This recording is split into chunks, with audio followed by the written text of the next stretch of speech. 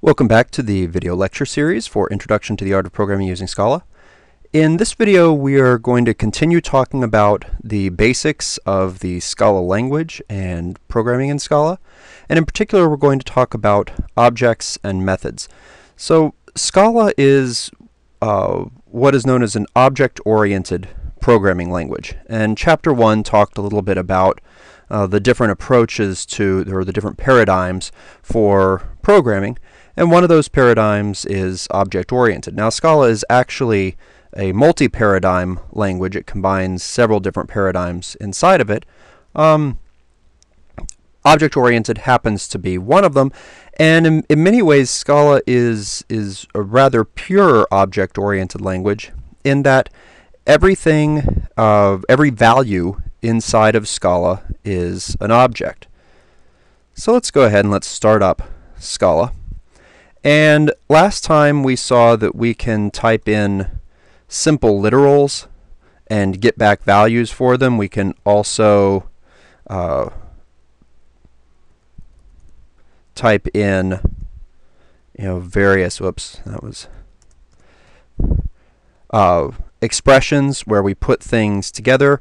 We saw that in addition, so there were two types of numbers: integers, which were only whole numbers, and double, which could allow fractional values as well. We saw that if we put characters inside of double quotes,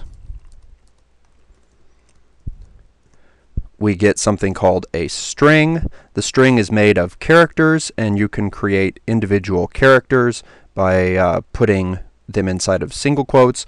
Note that you can't put two characters inside of the single quote because that is no longer a single char. And then at the end we talked about the Boolean, which can be true or false. So the question is, we've said that Scala is an object-oriented language. What exactly does that mean? What does it mean for a language to be object-oriented? And the basic answer to this is that an object is something that combines data and functionality. So an object knows certain things. It has information associated with it, and it also has functionality in the sense of things that it can do with that data. And when you stick those together, you basically have what programmers refer to as an object. And there are lots of different programming languages that do this in different ways. They make it so that you can construct objects in different ways and whatnot. But the fundamental idea is that you have an object and you can pass it around to different parts of a program. And when a part of a program gets that object knows things and knows how to work on its own. And prior to object orientation, you would have collections of data and you would have collections of functions, and they would be separate. And so you could pass the data around, but the data didn't inherently know how to work on itself. It didn't know what it was supposed to do. And objects have that in them. And this leads to the next thing. Well, how do we get hold of these things that objects can do? Okay, how do we call the stuff on them? And the functionality that's contained in an object we refer to as methods. And so in this video, I want to show you how we can call methods on objects. So the REPL here can actually give us a little assistance with this. The standard syntax in Scala for calling methods is the dot notation, and this isn't just Scala. This comes from a long history. You have Java used it, and even C, when there weren't methods as part of this, it was just how you group data. You use the dot notation to get data out. And so Scala continues with that. And so we can do something like tell the integer 5 to convert itself to a string. Okay. So remember, 5 is this int literal. Okay, it's an object, it's of type int, and it has the value 5. And what we're doing here is we're saying to call a method on 5, and the method that we're calling is toString, which converts the 5 to a string, and you can see what we get back. The result of that is basically an object that we could also get that way, okay, where the 5 inside of double quotes. Next question would be, how do you find out what methods there are on things? What can you call on 5? I just pulled out toString. There are also methods like toDouble, so that you can convert an integer to a double. If you have a double, there is a method for converting it to an int. The REPL can help you see what methods there are because it has tab completion in it. Now, I will point out that I have to do something a little bit interesting when I'm doing an int. So if you type in 5 point and you hit tab, that doesn't realize you want to call a method. It thinks that you're typing in a double, and it won't bring it up. But if I put the 5 in parentheses and then put a dot, the parentheses offset it and say, okay, so I'm not trying to get like 5.3. I want to call a method on that 5. And you can see here a list of methods that you can call on an int. We already looked at toString and toDouble. You can also convert them to characters. There are other types, bytes, longs, shorts. You can convert an int to an int, and there's a type called float. The methods that we saw last time for when we were doing addition, so when I did 5 plus 3, it turns out that the way Scala looks at this, that is actually a method invocation. What Scala sees is 5 plus 3. And as you see, I get the same result out of this. As a general rule in Scala, if you have a method that takes 1 argument or 0 arguments, you can leave off the dot and leave off the parentheses around the second argument. And we'll see more of that later, though at least to start off with, most of our methods we will call with the dot notation. But it's not absolutely required. So 5 space toDouble, it figures out, oh, you are calling the method toDouble on the 5. But most of the time, especially early on, I will leave in the dot to make it more explicit for you. You can also see there are some things in here that we haven't talked about, and those will be introduced later. So that shows you what you can do with an int. If I do this with a double, and I will have to put the parentheses in. Oh, that's interesting. It's not. Let's do 5.3 and then use the name that it gives to it, res16 dot, and hit tab. You can see very similar set of operations for the double. What about a char? Similar set of operations. Now, what happens if you convert a char to an int? You get a numeric value for it. So if little a is 97, you would expect little b to be 98. And little c to be 99. These values are encoded using what's called Unicode, and actually the lower part of that is typically referred to as ASCII. And so in a very fundamental way, everything that the computer does is work with numbers. And so even characters wind up being encoded as numbers inside of it. Even strings wind up being encoded as a bunch of numbers together. Now this can be helpful at times because you can say something like, well, what is, if I go 3 letters past A, well, we saw last time that converts to an int, but now we know that we can convert that back to a character and get the letter D out of this.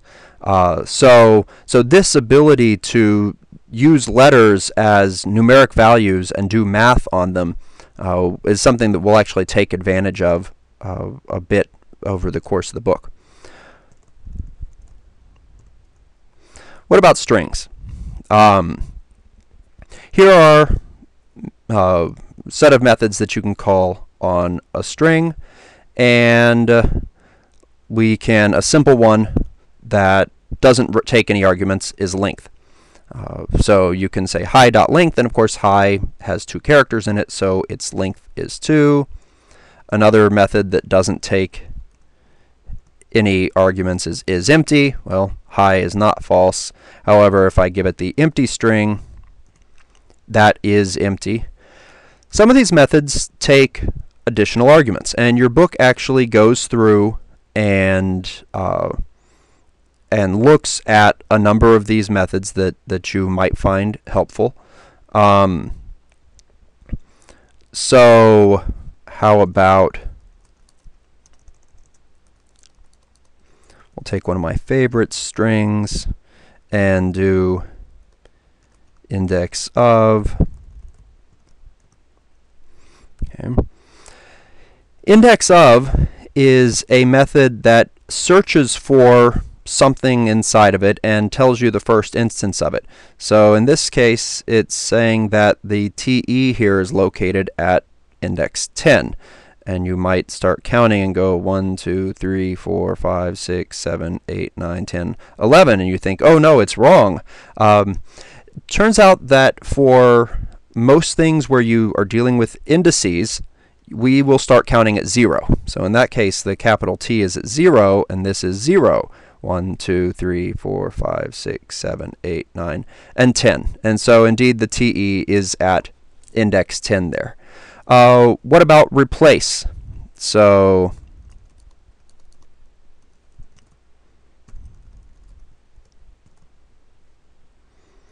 try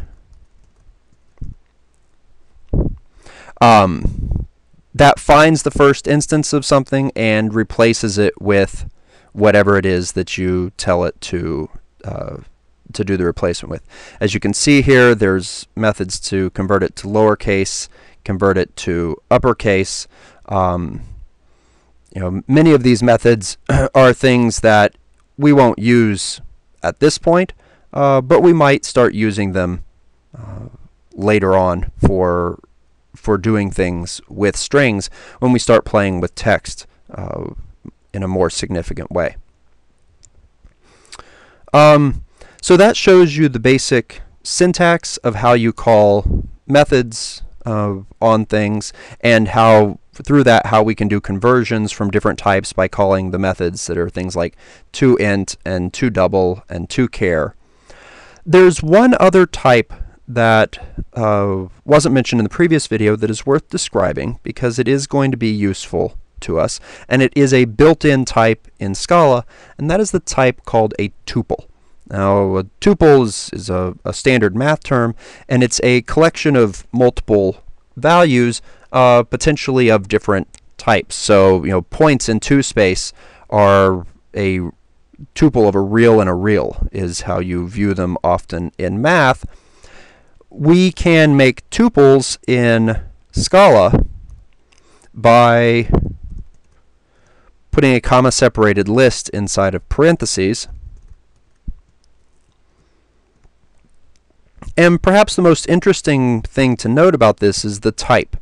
So 5, 8.5 is an int double, and if I add in the comma high, it's an int double string. This tuple just allows you to group things together where each thing preserves its type and it knows what type it is. If you have a tuple, how do you pull values out? Well, one way is actually to call methods on them, and that's part of why this fits in nicely here. So res28, which was this 5 and 8.5, has a method called ._1. By the way, the getting values out of tuples is one of the few places where we do start counting at 1. _1 is the first value, and _2 is the second value. And if we went to res29, which was this 3 tuple here, we would also have a 3, and we could get out the high. And so note that I can do, on that I can call the length, and then I get 2, because that is the length of the string high. So these tuples give you the ability to group things together and pull them out, and that winds up being helpful to us in a number of situations, especially when things kind of go together. For, as I mentioned earlier, a point in 2-space is represented very nicely as a tuple of double-double. If you had a student in their grade, you might have just a string and an int. We'll find out later there are other ways of grouping things as it gets bigger that have more meaning to them, but for small groupings of data, the tuples are really helpful for allowing us to do that early on with a simple syntax. It's worth noting there is one other syntax for producing two tuples, so this only produces tuples with two elements, and that is a right-pointing arrow. It's a minus and a greater than, and that can produce a two-tuple. Now, as I said, it only produces a two-tuple, though, because if you put two of them in a row, you get a two-tuple inside of a two-tuple, okay, as opposed to getting a three-tuple. So keep that in mind. We will wind up seeing this later, and there are definitely places where this is more readable than the syntax with parentheses and commas. And so it winds up just being a helpful shortcut in certain situations. So you should, at this point, bring up your REPL and start trying to type in some simple expressions. Start trying to call up some methods. You remember, you can use the tab completion to show you methods that are available. See what those methods do and play around with it for a while to see what happens. And that's it for this video.